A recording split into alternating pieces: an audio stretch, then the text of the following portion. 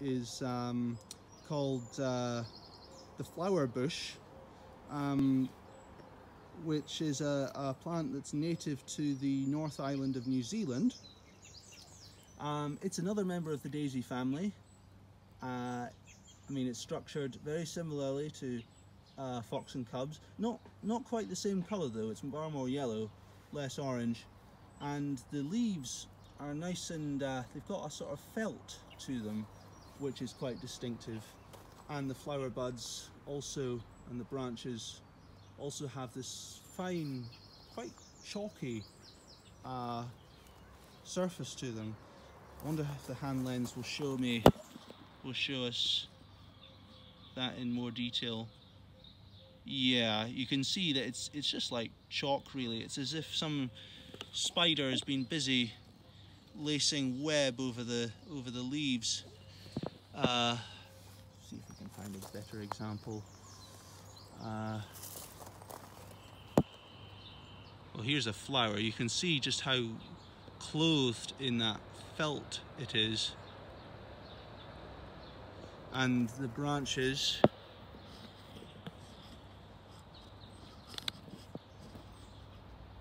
yeah, you can see just how clothed in that felty stuff it is. I'm not entirely sure why it has this on it, but it certainly makes it quite easy to identify. We've had this plant in our garden for many years, and I never knew what it was called until fairly recently, so I'm proud that this is one I can name and tell you a little bit about. I'm sure it might be pollinated naturally by things like, well, I'm not sure what insects are native to New Zealand. You might get like tuis pollinating it perhaps, like little honey eaters. This I'm not sure what it is. This as well, don't know. This is a buddleia, just one that's not flowered yet. I mean, this is also, these are from China, and they're often called butterfly bushes because, or butterfly bush, because when they flower they're very good at attracting butterflies. I mean, these are nowhere near flowering. And to put it in perspective, what I'll maybe do is show you what a buddleia looks like when it's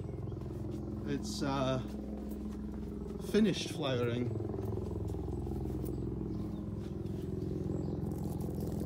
So that's a buddleia whose flowers are spent.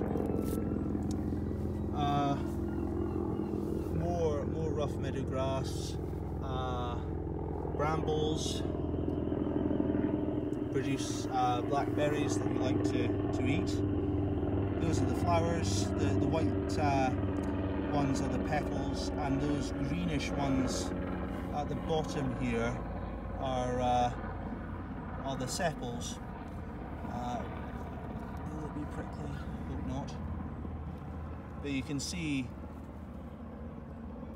just how many stamens crowd that, and then the stigmas as well.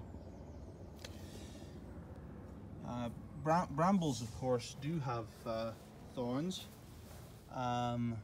Maybe not so much these ones. See if I can find a better example. Ah, here we go. So yeah, these are thorns,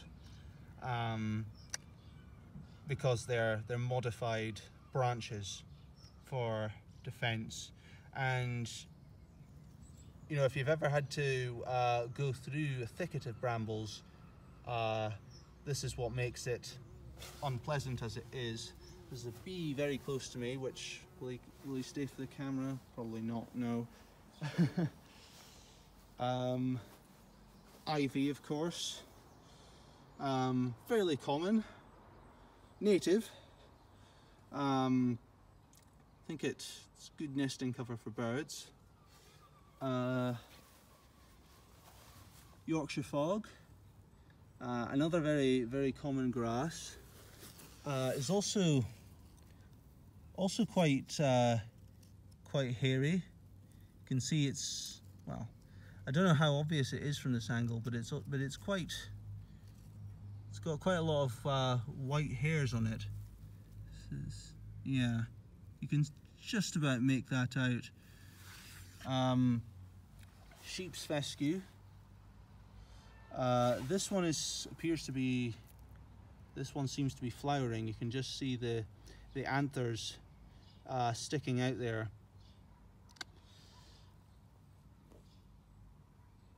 You can just about see the anthers sticking out, and so that's a good opportunity to see what the flowers look like. This is more Yorkshire fog. Again, it's very common, you know. I don't know why they call it Yorkshire fog though. Has these nice reddish spikelets. I mean, it's mostly more of the same species. I think, is this raspberry? I think it might be raspberry. Rhubarb. I think they call this monk's rhubarb, or I could be wrong, but it's another plant that's native to China. Makes pretty good dessert. I can't remember if I like it or not, but my parents certainly do, so that's why they grow it. This, I think, is, I've never quite known for sure what this is. I've often thought it's like a variegated version of a holly. I mean, if you guys know the answer to this, you know, I would feel free to write in the comments.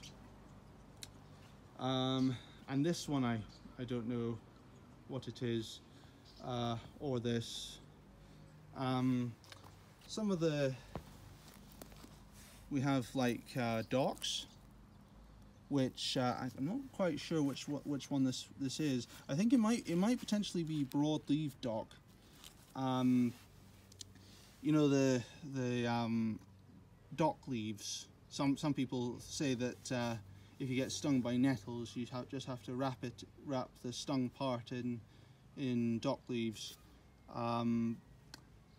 I've heard contradictory accounts of whether that works or not.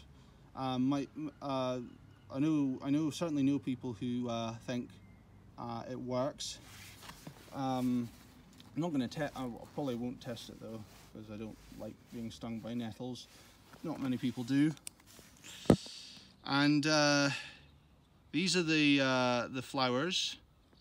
They've got very small flowers. The dock family is called Polygonaceae, or the knotweed family, and they call it Polygon Naceae because the flowers are often chained together. These ones aren't flowering. If it was properly fruiting, you know, they produce little structures called tubercles, which act as the fruit bearing the seed, and they just get. I'm not sure how they get dispersed, but they must have a pretty good dispersal system because, you know, they do get around quite a bit. I'm just going to show you another plant that's also very common. This is called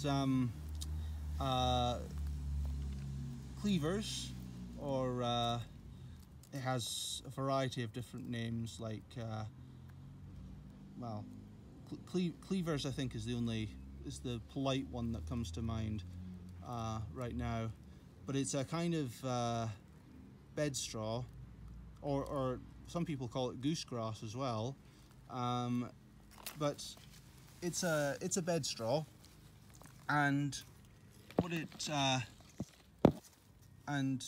it's also very common. You see it a lot in wooded areas, but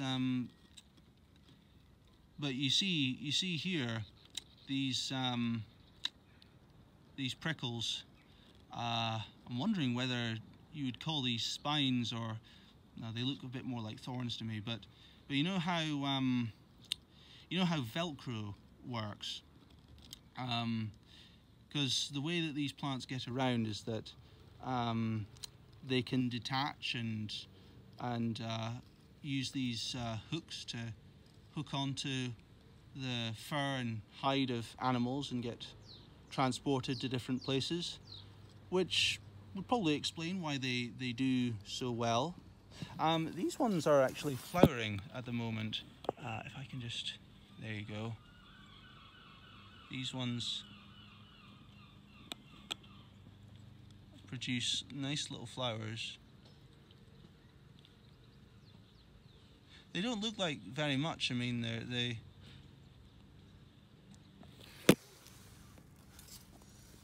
but yeah, you get the idea. There's got tiny flowers, and the leaves are arranged in a ring around the stem. And they've got these points. So that just about concludes today. I hope you enjoyed the plants that I showed you. We will try and get some more birds in. We've got plenty of good places to see birds near where I am, and I'll hope to bring you more videos from outside my backyard. But I mean, we've covered quite a good range of things. I hope this is all very educational, because you know, you may well have some plants in your garden which, if you've never known what they are, you know, I'm hoping that I've helped you identify a few. But if you want to know more, subscribe to my channel, and next time I'll aim to get somewhere different and have a few more birds and maybe some mammals too. See you all. Life is good.